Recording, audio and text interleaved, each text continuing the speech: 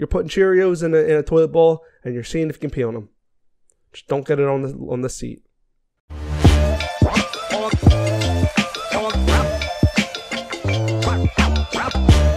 Hello and welcome back to the Croak Crow podcast. I am Spencer Cartier.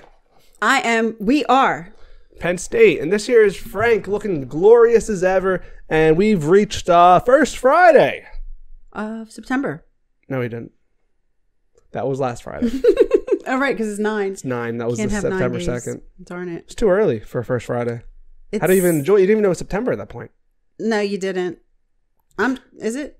I feel like First Fridays are a lot more of a thing now. Once like September rolls around. Yeah. Does anyone care about summer First Friday? No, you lose track of time in the summer. Maybe that's one of the reasons. It's like you're getting out of summer. Every day is Friday. That's right. And so once you get out of that, you got to start making things. Right. And then it gets too cold. The First Fridays don't even hit as well anymore. No. So then that's when you need big holidays. Right. Thanksgiving, Christmas. Get you through. Yeah. It's all about getting you through. That is true, though. And I found that in life. I didn't know it before, but now I found out. What is this? Like I used to think professional sports were dumb. Okay. And I would say they're so dumb. Like, okay, we're rooting for a team and you pick a team and people get so happy and excited and they put on the paraphernalia. And then I realized it puts some brightness in people's lives. Yeah. It's all about getting through. So like, it's like decorating your prison cell. Like decorate it, you know? Yeah. Draw those pictures. I started a fantasy, I joined a fantasy team for the first time in my life. Do you know what fantasy football is? No, but I've heard about it. I never played it before this. Mm-hmm. Fantasy football is you have like a group of 12 people. Okay. And you all draft players from any NFL team to get, say, 10 players. Okay. And then depending on how well each player does, each week you're matched up against another team. And whoever's people get more points, they win. And if you win each week, you're usually they keep track of points for people. I didn't even know that. Yeah, I mean you don't do any of it. Once you're signed up, you're just watching. You can like trade people and stuff, but now those are your players, and you maybe have a little pool of money. You give $20 in. If you win, you get $200. So this is the beginning of fantasy football season. Yeah, so you can't jump in later. It's not double dutch. You got to start. No, you have to. That's the whole idea. It's like you can think who's going to be the best player, but they might get hurt. That wouldn't be fair, right? And so this is my first time doing it. Before now, I've always been a sports fan, but casually. I'll watch the Eagles because camaraderie and I want to see them do well. But there's only been a Thursday night game so far, which was yesterday. But already, I see the joy in it. Take out all of the intensity people bring, where it's like they obsess over it and they have spreadsheets and stuff. I was watching a game that I am not a supporter of the teams playing. I would never watch it normally, but now I'm invested because I had the one quarterback. He was my quarterback for my team. Okay. And so I was watching him do well. And it brought a little joy. Like it made something interesting that wasn't. Just like a kid when you turn something into a game to make them enjoy it. It's you make you feel like you're a part of something. Right. And everyone wants that's the whole idea, right? Just feeling like you're part of something. So do you have to pay to get in? This league, you don't have to pay to get in. Like that makes it seem like there's a higher power, but we're all friends. Like entity for the pot, for the winning pot. Yeah, what we did it through ESPN fantasy, and then in a group chat it was like, oh, do we all want to put $20 in? Okay. And so it's not like there's no fees or anything. All right. And then the winner will get first 3 places will get a accumulation of that own money. Okay. But then even besides it, it's like you're paying $20, but you're having fun because you put a little more skin in the game. And did the Eagles win on Thursday? Eagles Thursday night, only one team ever plays, and then Sunday night is like the big day where most teams play, and then Monday one team plays. So when you said they played last night, you weren't talking about the Eagles? No, then that's what I'm saying. It was the Bills and the Rams. Okay. My quarterback for my team is the Bills quarterback, and so I was watching the game and cheering him on, and it makes it fun, makes life fun.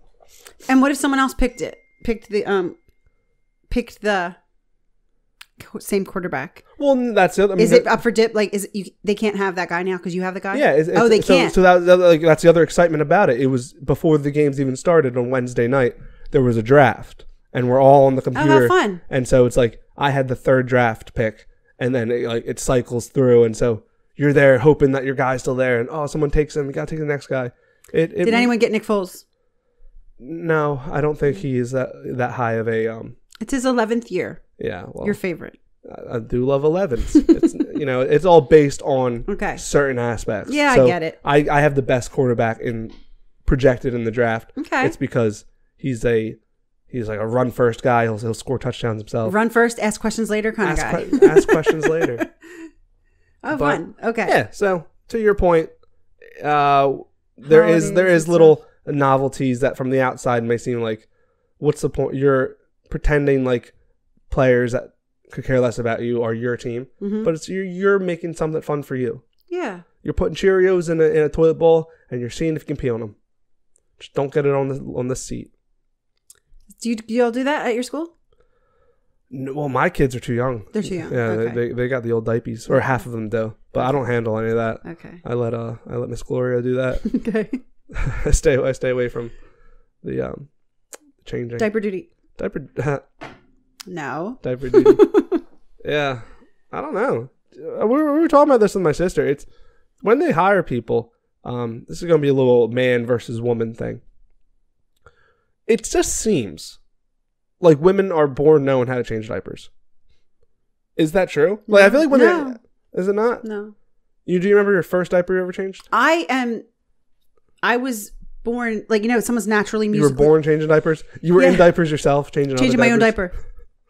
People are like naturally musically inclined, or like naturally, you can cook, I was born a natural baby care for a person. You should come work on that. I really should. But no, there's lots of girls who I don't know the first thing about any of it. So I don't. But are they outliers? I don't know. I never know. I don't know. I don't know. I mean, it's not hard once you figure it out. No, dads do it. Yeah, it's not hard. Yeah, I have no interest. Yeah. But that's enough about potty talk. How you guys doing? It's a beautiful Friday. Well, it's gonna be a full moon tonight, but a lot of spooky things are happening. We just ran into a rabid moose. A moose. A rabid moose would be. They should make a movie out of that. Like a rabid moose. Yeah, they'll call it the Mad Moose. We did see a very strange raccoon in the daylight. You're not supposed to see raccoons in the daytime. Very so that was bad luck. First, no, it's a red flag of they're nocturnal animals. What's going on? And then, God forbid, it attacks you because rabies goes to their mind and makes them mental. Yeah. But that's not what I was going to say. I was going to say we're still worried. We're still not worried, but we're still dealing with the Queen Elizabeth. The Queen Elizabeth exit. Exit. The great Brexit. Remember Brexit? I do remember it. Yeah. And so now we have King Charles. King Charles and Queen Camilla, which she wasn't going to take. She was planning. They have all this plan. The woman was 96 to be Princess. Another word, really, like consort, Princess Consort Camilla or whatever. As to you really don't get queens that often, right? Pretty rarely, actually, without a king. Usually, because when a king becomes a king, their wife becomes queen. But when a queen becomes a queen, her husband does not become king, because then, like, hierarchically, that would make a higher title than him. Right. She's been so known as the queen and stuff. Princess Camille was like, I would not feel right having the name queen after you. Right. Like, really? You heard this? Yeah. Firsthand.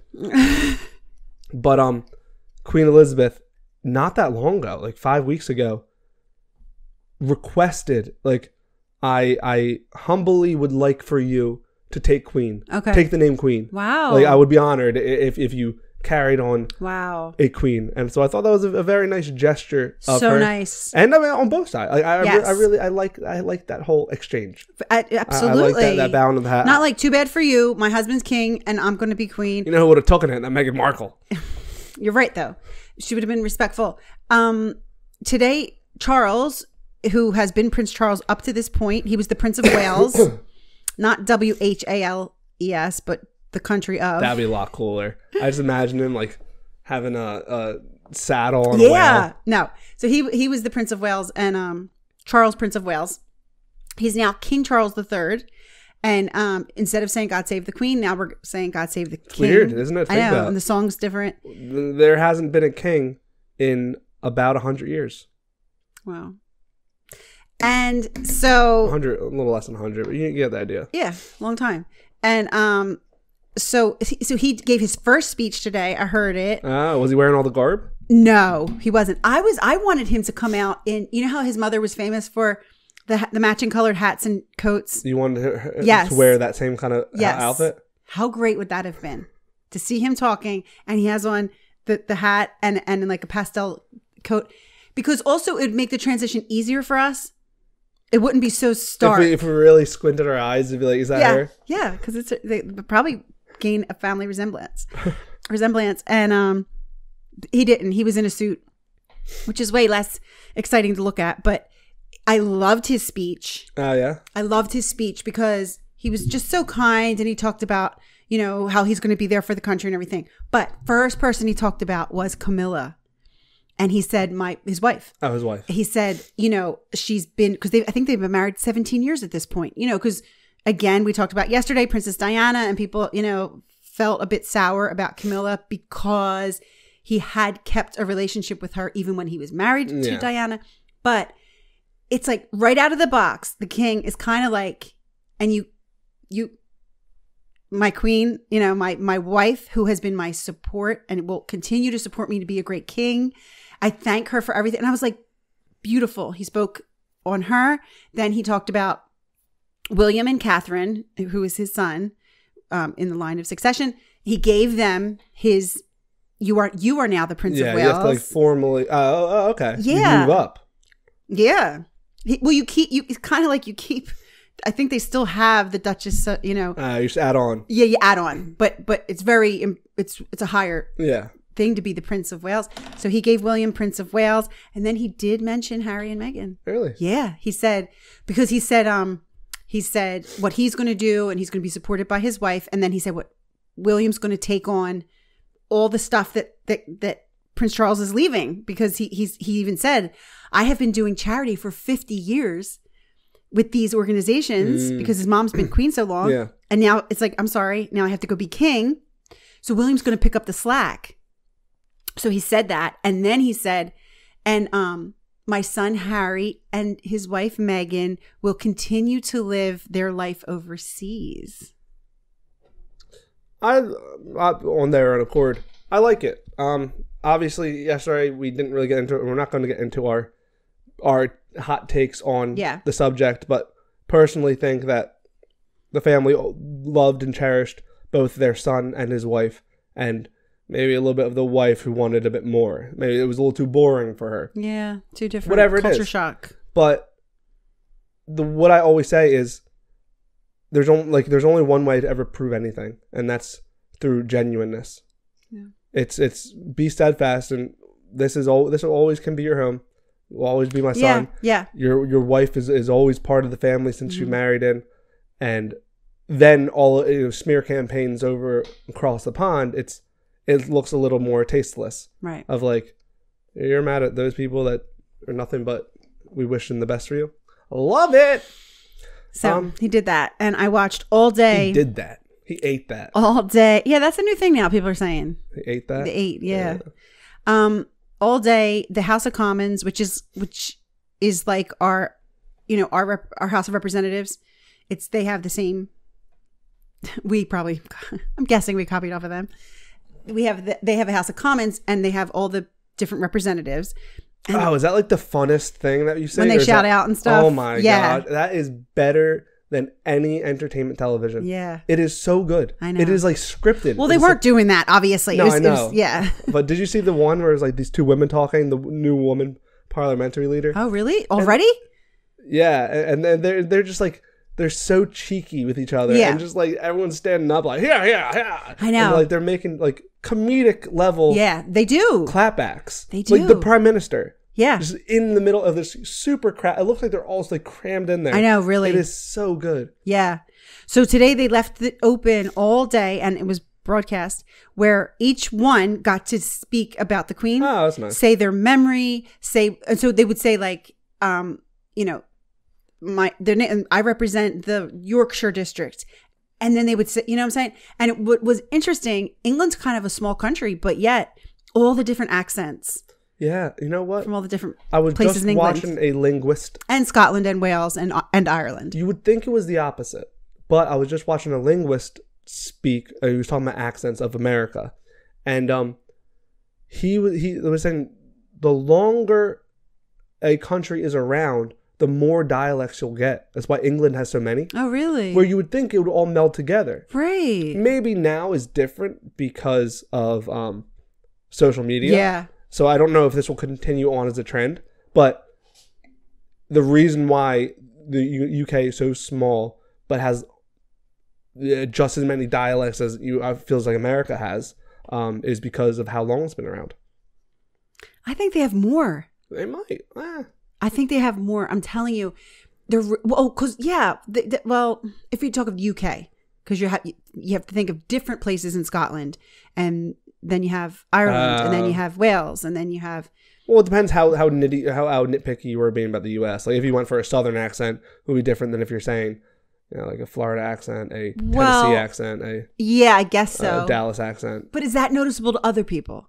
Because I feel in England, I can hear like that sounds different from that. Probably not. I think from other people they kind of think America sounds like New York, down south, or Midwest. Yeah, or a Valley Girl in California. Yeah. All right, let's get into it because we're oh my goodness! We always get Hurry lost up. Talking about the Queen, guys. It is Friday. We've for the first time in how long we got through a full week? I don't know. Maybe if I post this in time. I know. We've got through a full week, so that means we've had a one-word Wednesday. We've had a walkthrough Thursday, and today, by golly, we're gonna have a Dr. Seuss Friday. Yes. What do we do on Dr. Seuss Friday?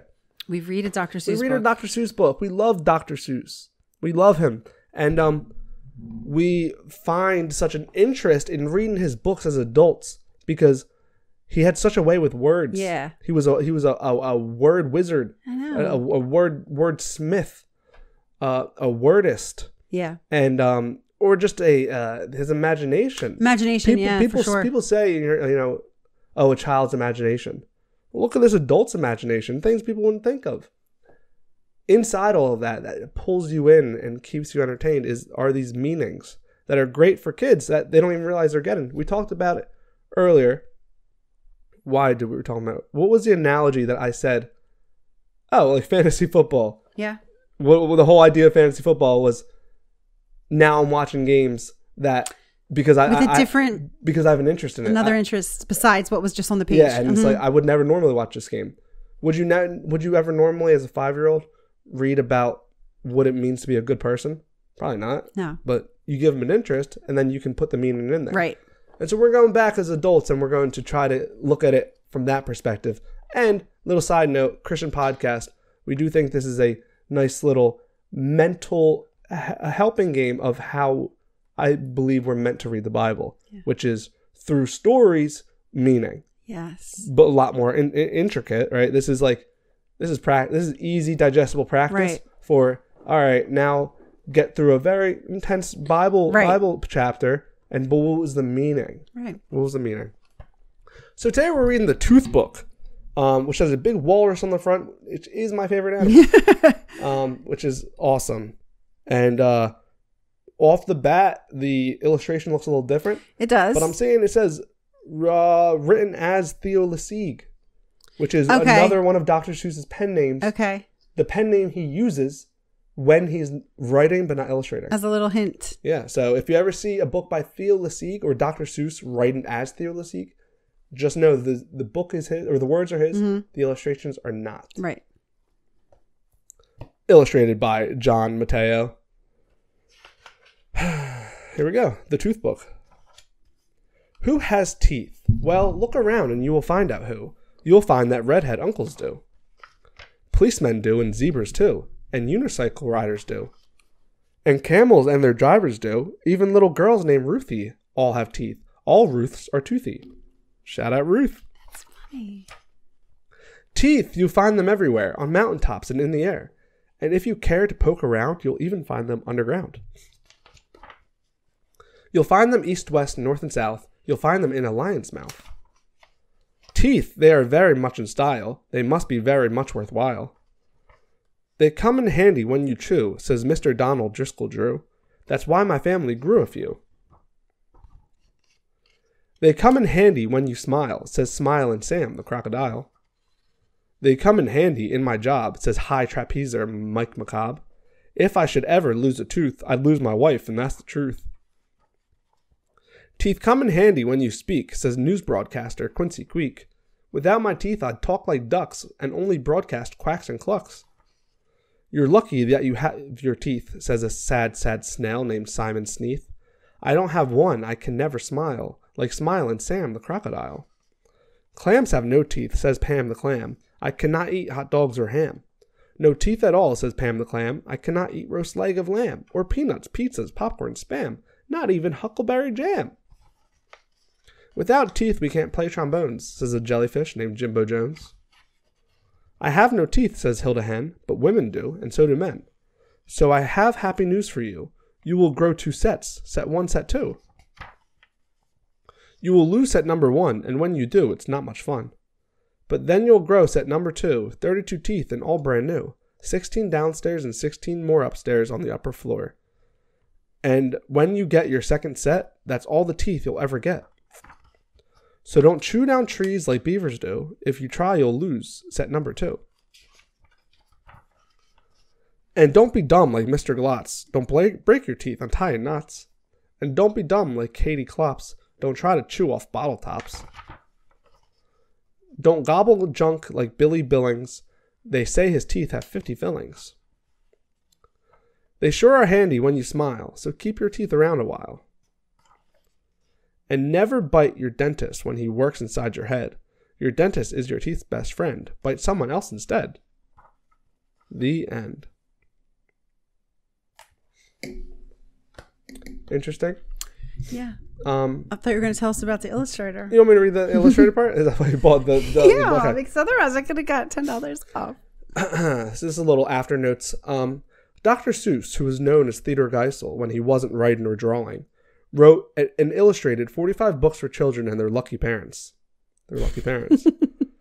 But sometimes Dr. Seuss liked to write books and have someone else draw their pictures. For those books, he used the pen name Theo Lessig, which is Geisel spelled backwards. All right, now we're talking about Joe Mateo, who is the illustrator. Joe Mateo has drawn the pictures for many children's books. In fact, the Tooth Book was his 100th book. He was wildly excited to work on a book by Dr. Seuss. I'm still trying to find the rhyme. Oh, right. Calling him one of the real geniuses of our field. Facts. Mr. Mateo lived in Brooklyn, Connecticut, where he likes to ride bicycles, cook, and play ragtime music on the piano. I wonder if he's still alive. We'll have to look it up after the show. Yeah, I just like that last little piece about the illustrator because, again, I hope that Dr. Seuss stays as popular as he is. I feel like he had a resurgence. I feel like there was a time where he was kind of under the radar, and then maybe some movies were made and stuff like that. But he came back up. Yeah. But to see this illustrator, obviously very well known in the industry, had illustrated 100 books. So honored to be able to illustrate a Dr. Seuss book. Called him a genius. Yeah. So that's really good. What's my thought? Is that what you're asking? Yeah. About the Tooth Book, which seems on the surface, it just seems like a great book for children who need to be taught how to be a human. You're going to get teeth and they're going to fall out, and don't let the second pair fall out. But what I wanted to, what I was picking off of it was you're going through the book and just saying everyone has teeth, and they're naming all the types of people and animals that have teeth. And it seems like everybody has teeth. Yeah. And it's kind of like taken for granted. Like, of course, everything has teeth. So that's the first, like, I think 2/3 of the book. And then you have the parts where it's like a snail and a clam. Wait a minute. These don't have teeth. Yeah. The rooster doesn't have teeth. And then you're like, oh yeah, everybody doesn't have teeth. And then you come back out and then they start talking about taking care of your teeth. And I feel like it just went back to the superficial thing. Yeah. But like I said, because I'm forcing myself, I might have just thought he wrote it. Yeah. The Dentist Council of America paid him or something. But if I force myself, I just would say, when we do have to keep in mind, a lot of people say, and we say sometimes too, like, well, everybody knows that part of the Bible, or everybody knows, or everyone has shoes, or everyone, something that is so widespread, normalized. Yeah. It's never always. It's never everyone has it. Yeah. And just maybe. But did you find anything in the tooth book? Yeah, I agree with that full-fledged. And I definitely felt the same. Because the snail or the clam, I think, even they were speaking negatively about not having teeth. Yes, they were. They can't smile. And I thought you could smile. And I can't eat these certain things. Yeah, yeah. And I think that's why I like it. So it starts off with a very general, overarching comment. Everyone has teeth. Right. Everyone has teeth. And it's so great to have teeth. Yeah. Then you find people that don't have teeth. And now they feel bad about not having teeth. Right. But then you go a step further. And it starts talking about taking care of your teeth. Right. And you're saying you have to treat your teeth differently. Don't bite a tree like a beaver. Right. And so then you start being like, it's not all the same. Right? Mm-hmm. Like, oh, right. You're trying to make a broad claim of we're all this. Because I see that we all have teeth. We all match. Yes. And it's like, not really. And so then you have to like, it goes part of that. I think like trying to be part of like a bigger group and not distinguishing yourself. And it's like, yeah, well, that first glance, that beaver does have teeth. You can't use your teeth the same way they can. Right. You can't use your teeth the same way a walrus can. Right. And then there's nothing wrong with that. Like, you don't want to break your teeth, but they need to do that. Right. And then the clams or the snails that don't have teeth, well, they don't need teeth. Like, they're doing their own thing. Right. So I think there's this idea of, earlier we talked about we like being part of something. And it's like, that's the distinguishing factor that I think we need to keep in mind is we are individuals. And you don't want to get too lost in the idea of I'm part of something to think you are in the same position. I can do this because that person's doing this. Right. Nor should you want to. If they all have teeth, I must be missing out. Right. It's yes, teeth is a grouping that a lot of people can share. But it doesn't take away the individuality of one's own path, one's own use. The snail's not missing out for not having that teeth. You're not missing out for not being able to chew a tree down. Right. We all need to take care of what we have. Yes. And celebrate our similarities and our differences. But at the end of the day, it's all about doing what's best for us. And not just... Yeah. Teeth are not just teeth. We are not just whatever, fill in the blank. Right. I'm not just a label. Oh, I have this. I'm part of this. It's, well, I doesn't mean I'm the same as the other person. Yeah. And also it does give, even with the walrus on the cover, it does give you're a young mind, but anyone's mind really, sometimes you do separate, we're humans and these are animals. Yeah. And it's like, that is a kind of a connecting point where you would look at something like, you know what I'm saying? Like, don't kick the dog or don't, we have similarities. Not that we're the same, but more importantly, I cannot believe Ruth is in there. I know. That's cool. That's crazy. Cause this book was bought for last week's. Oh, Dr. Seuss. I knew we skipped last week for a reason. We skipped it. I never knew we were doing the Ruth story yesterday.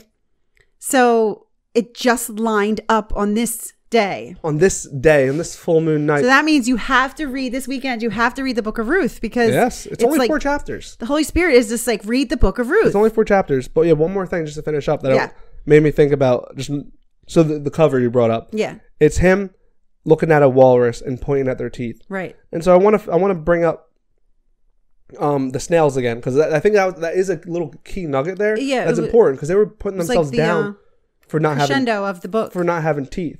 I think the problem with like this like broad array of joining people together and feeling like you're being ostracized is, or like excluded from this teeth person, those little man teeth are as different to those tusks as they are to have no teeth like the clam. You're right. You know what I mean? You're right. And so it's like they're putting in a group and, I'm missing out. But you're all different. Right. Just because you're pointing at something, those aspects are just as different as you to not having them. And then if there was a shell book, the person would miss out. Because the one quote which I love to use is the Einstein quote, which I did think about when they brought up the clams, which is, if you judge a fish's ability to swim, or if you judge a monkey and a fish on their ability to swim, the fish will always think they're an idiot. But everyone has their own strengths. Right. And I think that really goes to this. Everyone's different, even if you're judging it on the same criteria. Well, that's the thing. Teeth. Like, what are you focusing on? And that's the thing. If somebody's focusing on something that you don't have, well, that's okay, because if we're focusing on this, it's a whole different story. Exactly. But that's it, guys. We did it. We made it through a full week of podcasts. It used to be a norm, but hey, small celebration. Thank you, Holy Spirit. It's for the prayers that the people. Thank you, Holy Spirit. It's from those prayers. They finally came true. Peace.